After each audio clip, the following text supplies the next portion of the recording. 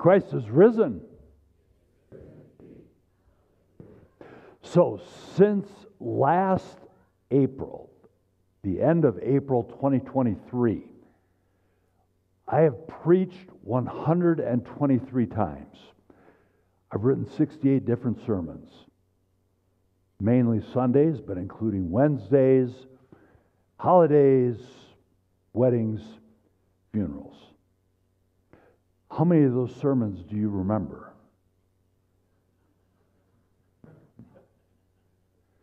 Now, seriously, it's just not humanly possible, is it?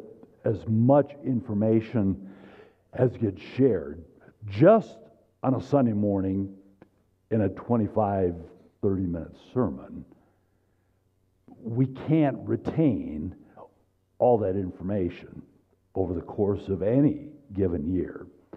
But my hope and my prayer is that there have been at least a good number of specific things that have stuck with you.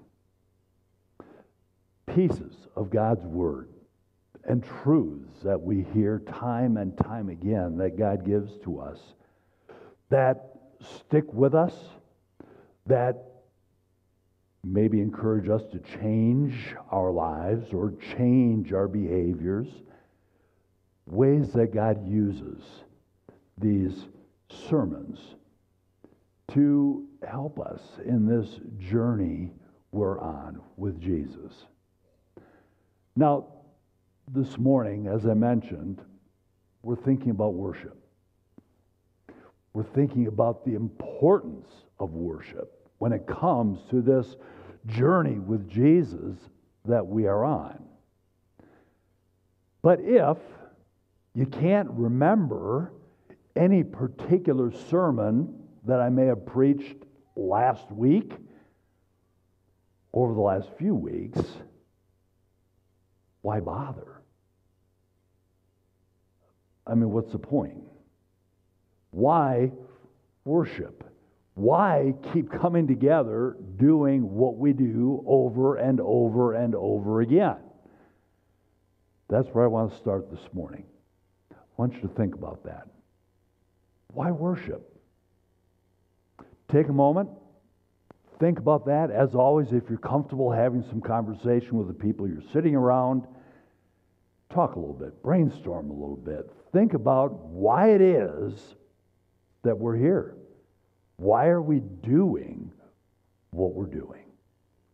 All right, so what are we doing here? And just for the sake of time, if you could give me some responses somewhat succinctly, I would appreciate that. So what do you think? Why are we here? Mike? Oh. So no offense taken, but it's not about the sermon. Okay, it's about a community of believers coming together to hallow God's name. Good? Leslie?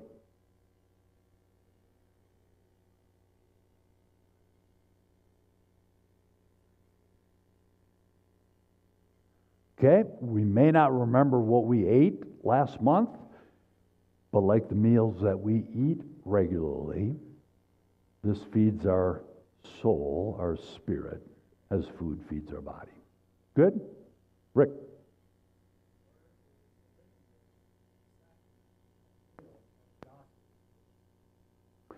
All right, the Word, which is the real Word, and the sacrament, which is the real deal, are what give us Christ. Good. Ron. Okay, God commanded it. All right, that's not a bad reason. God commanded, remember the Sabbath day, keep it holy. Jerry. Good. Yeah, we are in our society, our culture today, we are bombarded by so much sensory experiences and so much. And so we need to repeat some of the basics. Praying the Lord's Prayer together. Speaking the creeds together. Those things that will stay in our minds long after many things won't. So formational and purpose. Okay, what else are we here? Paul.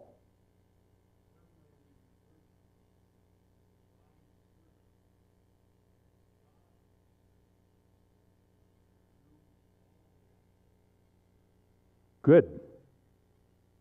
Yeah, so we also refer to this as the divine service. It is God's service. God serving us in a whole variety of ways that we could name, and then we respond. So God coming to us and us responding to Him. Good? Gene.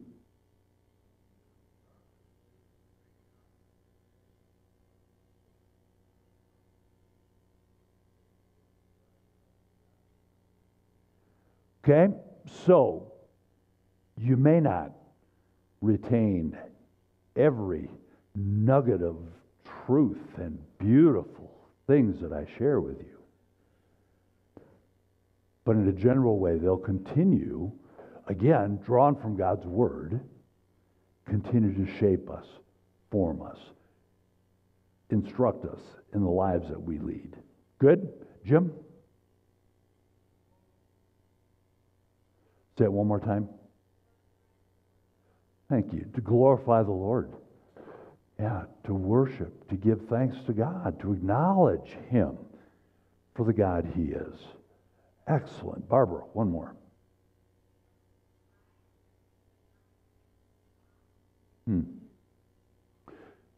Yeah, anybody not have a busy life? I mean, even in retirement, I hear, you retired people are busier than all of us who have vocations, supposedly. But as busy as our lives are, and we acknowledge it, they are, we're on the run constantly, we need to stop. And this provides an opportunity for us to do that, to stop, to pause, to receive. So thank you for that. And there's more. I mean, we could keep going with that. I know it. But the reasons that we worship, as you started us out, Mike, I'll come back to that, because that's true. That what we do here, week in and week out, it's not just about the sermon. This is not just about the music. What is this about? Broken record, right? What is this about? Tell me. It's about Jesus. It's about Jesus. We heard it again today from Peter's sermon. First reading from Acts chapter 4. What's Peter preaching? He laid it out crystal clear. In chapter 4, verse 12, speaking of Jesus, he said, "Salvation is found in no one else, for there is no other name under heaven given to mankind by which we must be saved." And how was that saving accomplished? How is that salvation accomplished? The scriptures are filled that speak to that. The New Testament in particular, but not just the New, that we hear over and over again how we are saved, how salvation does come to us. But it's there in the Old Testament as well. From the beginning, the Psalms, to the prophets, over and over again, it pointed us to Jesus. I mean, we heard it in each one of our 3 readings for today, that we very likely do every single week, because God's Word is filled with that message of how it happens, of God's love for us. Listen to this. Also, from our first reading, Peter's sermon a couple verses earlier in verse 10. He said, "By the name of Jesus Christ of Nazareth, whom you crucified, but whom God raised from the dead." From our second reading, from 1 John 3:16, "This is how we know what love is. Jesus Christ laid down His life for us." And then from John 10, that beautiful chapter of Jesus speaking of himself as a shepherd, us as the sheep. He says it over and over again throughout that chapter, and I'm just pulling out a couple of verses from our reading today, a portion of that, where Jesus said, I am the good shepherd. The good shepherd lays down his life for the sheep. Just as the Father knows me, and I know the Father, and I lay down my life for the sheep. The reason my Father loves me is that I lay down my life, only to take it up again. Death and resurrection. No one takes it from me, Jesus said, but I lay it down of my own accord. I have authority to lay it down and authority to take it up again. In other words, what happened back in 33 AD, that was no accident. That was no unfortunate set of circumstances. No. That was the plan. Jesus knew why he had come. To lay down his life and to take it up again.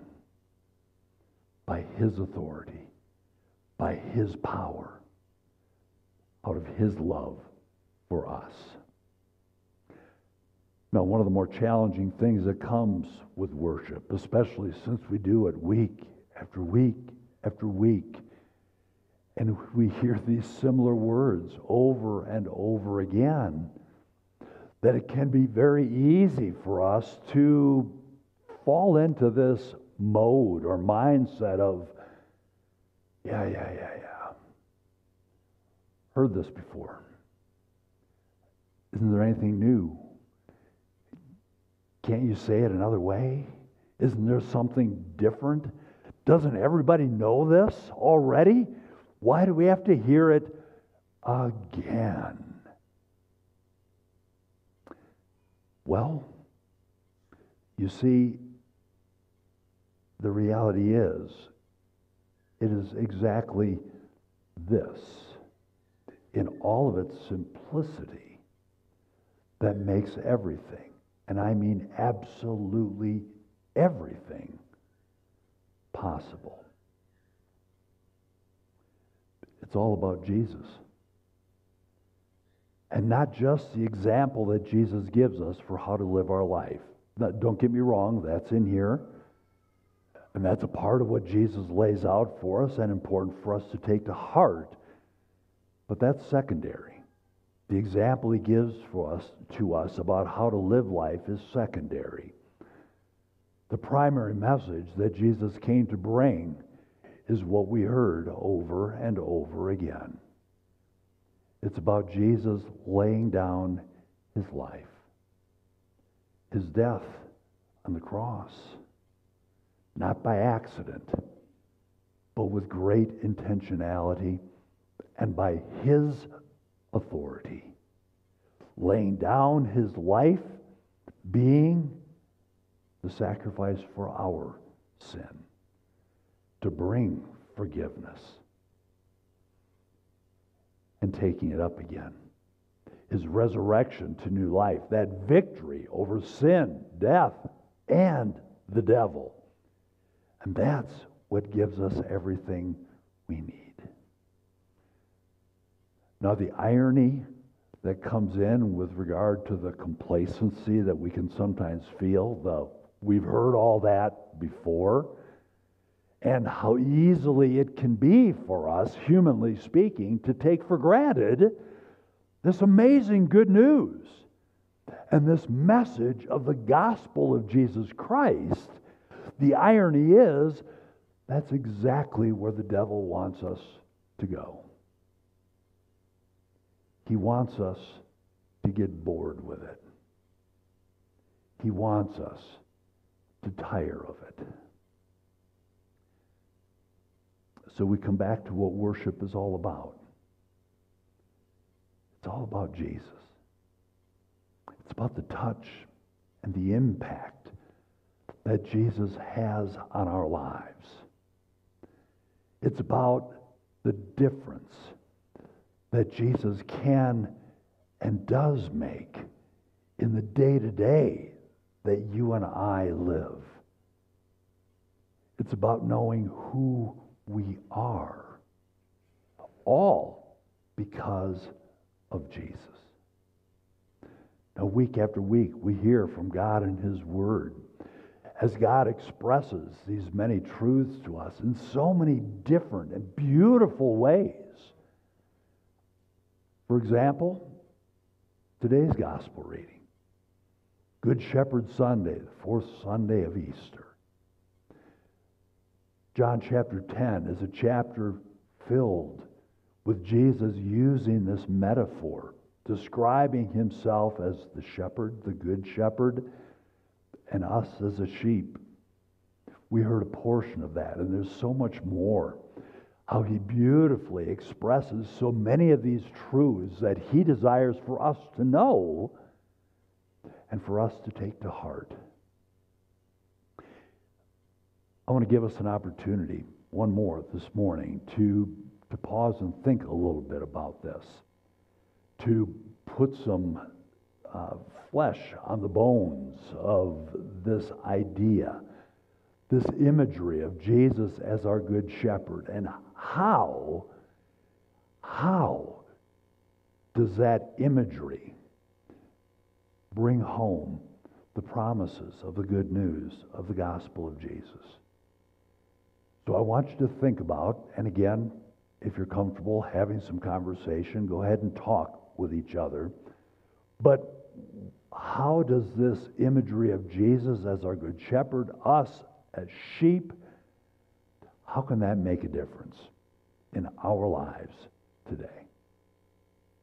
Take a moment, please. All right, so what are some things that come to mind? Again, for the sake of time, if you could be somewhat brief, succinct in your remarks, but how does our understanding of this, which is honestly for us a bit outmoded, outdated, an example, and yet I think we can tie in enough to make sense of it for our lives even today. What difference does Jesus as our good shepherd make for us? Eva? Okay, from time to time you need to hit the hook, the crook, pull you back in. All right, Debbie? Gives us hope. Good. What else? As our good shepherd. Kim? Protection. Yeah. Big part of the shepherd's job was to protect the sheep. His care, His protection for us. What else do we have? Colton, what you got? Nothing? All right. Just checking. What do we have? Ron? Gives us peace. What else? Jim? Yeah. What I read over and over again, it's expressed over and over by Jesus. As our good shepherd, He lays down His life for the sheep. Powerful. What else? This imagery, what does it bring? Greg? Okay, in the midst of a crazy, complicated, challenging world, we know we can go to Him, that He is going to be here for us, as a shepherd always is for His sheep. The hired hand runs off, as Jesus shared by way of that example, but the shepherd never leaves. He is always here. Good. Annette? Presence. Yeah, that presence that we can count on, that we know. What else? Bill? Good. He leads us by word and example. What is His word? The word of truth. It's a promise after promise that we can take to heart. And He has laid out, again, as I said, even secondarily, what does our life look like as His sheep? For the purpose of sharing that good news with others. By the example we lead, by the words we use, by the attitude we carry, on and on. It reflects back to the shepherd. It's about the kingdom. Good. Joe? Excellent. Thank you. And now I can't repeat half of what you said. with that. But no, it's not only some aspects, I'll kind of work my way backward through that, but it's the shepherd knows my name. And what does that communicate? I mean, the value among hundreds, thousands, hundreds of thousands, millions. He knows your name, my name. He knows us intimately and well. And not only does this imagery of how Jesus speaks in terms of the Good Shepherd speak of himself and who he is, it also speaks to us, doesn't it? Of who we are as sheep. And as Joe shared, sheep are a challenge, maybe to say it most simply. And again, not that most of us have experience, but as we've studied it, learned it, read it, heard it, sheep can be kind of dumb sometimes. Sheep stray. Sheep walk away. Sheep can be very stubborn. Sheep, we are not perfect. We are not self-sufficient. That we don't have it all together. We haven't got all this figured out. We need a shepherd. We need the good shepherd. And that's in part what worship affords us. The reminder that we need of our brokenness, of our sin, of our need for Jesus. To be reminded that we're in this together. We're not on our own. We're not off by ourselves. But we are in this together. And in that regard, worship is very formative. It shapes us. It molds us. That's a big part of why we want to have kids here in worship. Why we have chosen not to do something like children's church or education hour during worship. We need the kids. And the kids need us. There's something very beautiful about worship. And also something rather mysterious, if we're honest about this. But when it comes to children, we want the kids here. It reminds the children and us that this is not about me, but we're a part of something much bigger, much more beautiful that God has put together here.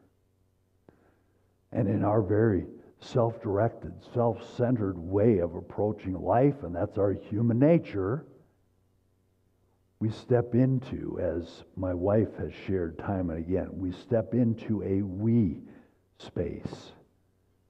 And out of me, but into we. To know that again, the Lord is here in our midst. Those children that are here, they need to see the other kids that are here too. They need to see the teenagers. They need to see the other families. They need to see the older adults. That they're all a part of this. An important part of this as well. It is shaping and forming of so much in our hearts and so much in our lives. Now, are the kids going to take in every word of the sermon? Do you? But they're listening, and so are you. And that's in part why in most of my sermons we've got talk time. We have time to think about what this Word of God means for us. For families, giving the opportunity to talk, to engage the kids, to hear from the kids, to let them hear from the adults, to offer their answers, their responses. We're engaged. We are in this together. And I forget who it was that mentioned it, but part of the formative, the molding, the shaping that God does in worship is that we do pray the Lord's Prayer together. That we speak the words of the creeds, our ancient statements of faith, the Apostles, the Nicene, the Athanasian, these words that followers of Jesus have been confessing together, speaking together, essentially the very same words for almost 2,000 years. In good times, in bad times, in times of persecution, speaking very clearly against heresy and errors and what's wrong, to lay clear time and again from God and His Word who He is and what He has done for us. And some of the mystery as we gather together at the table, celebrating the Lord's Supper most every Sunday, and the mystery of Hebrews 12, that we're surrounded by this great cloud of witnesses.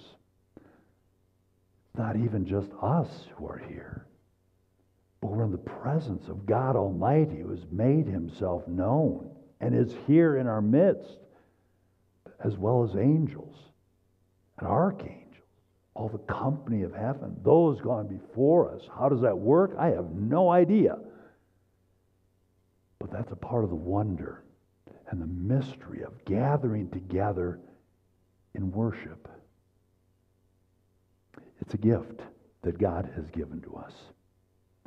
It shapes us, molds us into not necessarily what we want to be,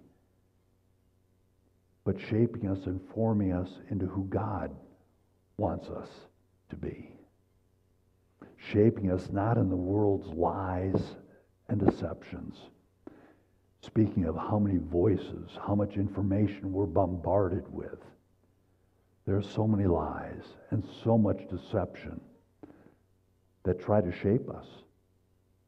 But gathering here week in and week out, gathering in the truth of God and His Word, shapes us in a very different way. The truth of who we've been created by. The truth that we can live without fear. The truth that we do have hope. And all because of Jesus. If you want some actual studies about this and how worshiping together, doing what we do, actually has real live measurable benefits, there are studies out there. I may share in tomorrow's update from Harvard. Mental, physical benefits of this. They're real. It's how God designed it. Do we have to be here? No. Don't have to be here. But why wouldn't we? We know God is here. We know the gifts that come. And as with all of these marks of discipleship that we're stepping through here in this season of Easter, thinking about our journey with Jesus, none of this is intended to be guilt. None of it's arm twisting. None of it's browbeating someone into coercing us into a particular kind of behavior. But it's about remembering who we are and whose we are. The gift God has given to us, the privilege we have here in these times and days and this country of ours to be able to gather for worship and to be able to do it. It's about the love of our Savior who's come to give us life, life that He speaks about in John 10, in this chapter right before our reading for today. The love that He's given to us that offers abundant life, a full life, a life that we can live truly without shame, without guilt, without fear. no matter where our lives have taken us. So friends, know His forgiveness, His love, and the life He offers to us, they're real. They're gifts that we can celebrate every day and every week as we gather together to worship Him. Now, the what now for today, if you want to grab your Bring It Home insert, it's also up on the screen. 2 bullets for us today. First, as you come to worship in the weeks ahead, come with your heart and mind open for God to continually transform you. And second, I invite you to ask the question, who can you invite to join you for worship, to be a part of this journey with Jesus? So on this journey we're on, let's continue. Let's continue to worship, to celebrate together, sharing, expressing, and experiencing the good news of Easter and the good news of Jesus, week in and week out, because Christ is risen. Amen.